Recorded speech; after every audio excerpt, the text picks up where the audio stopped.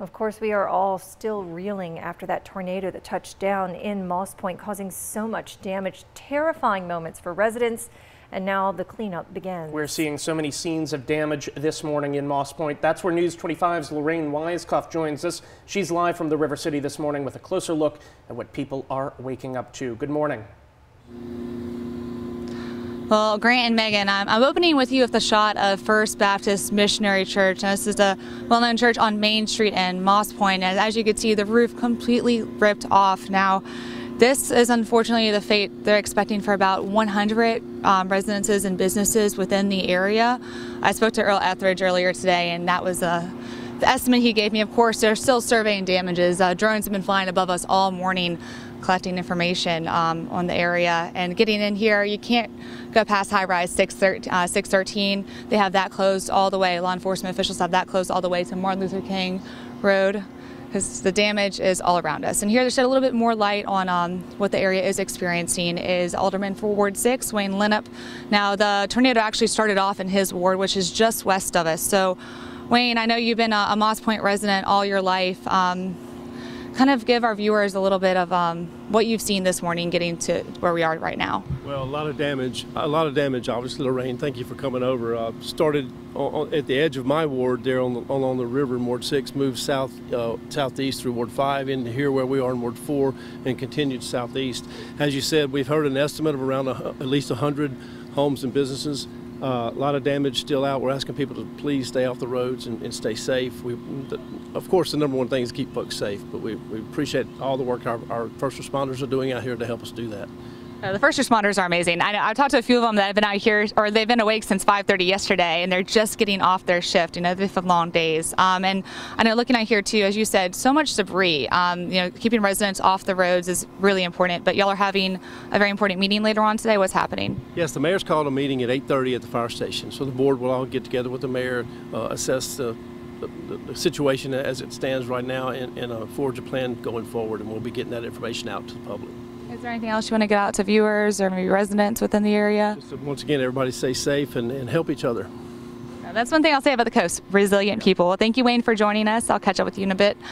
And as Wayne was saying, staying off the roads, very important. And take a look behind me. This is just a small portion of the damage that's out here. I will say, being here in person, you really don't even know what to focus on. You see photos, but then to come here and see everything that has just been destroyed from yesterday's tornado, the people on the coast are definitely resilient, so they have their work cut out for them. As soon as they finish surveying the damage, and that's when they'll begin cleanup efforts later on today. But reporting live in Moss Point, WXXV, the place for news.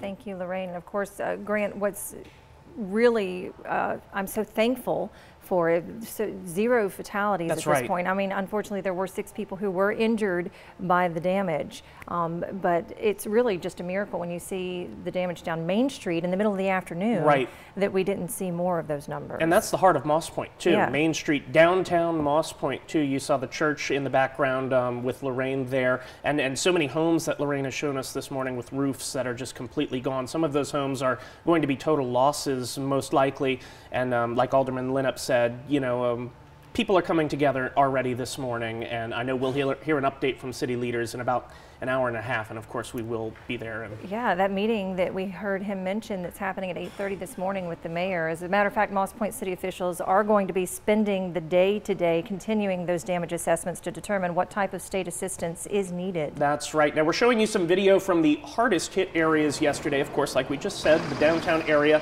Many homes and businesses near that area received major damage. Of course, I'm going to reiterate, this is from Jackson County EMA Director Earl Etheridge. Of course, Lorraine just mentioned it too. Around 100 structures were damaged in the city. Those 6 people injured as a result of the tornado. Thankfully, no deaths. Mayor Billy Knight says city and county leaders are still taking a close look at all of the damage and will coordinate with state partners to see what type of relief can be done. We'll start assessing the property damage, and so we'll know how we can act for support that we might need from the state and federal government as we try to rebuild and help people get back on their feet. We got a lot of work to do, but our people are strong, and we're going to come back from this. It's just going to take a little time. The Red Cross has opened a shelter at Pelican-Landing Conference Center last night for those needing assistance following yesterday's storms. If you still need assistance or help with resources, you can call the number you see at the bottom of your screen right now. Take a look at this. Moss Point High School also sustained significant damage in yesterday's tornado. This picture is from Jessica Murray. You can see debris scattered on the gym floor, and part of the gym's roof appears to have been torn off as well. Of course, students in the Moss Point School District are out on summer break, but all school district summer operations have been suspended today as damage assessments begin.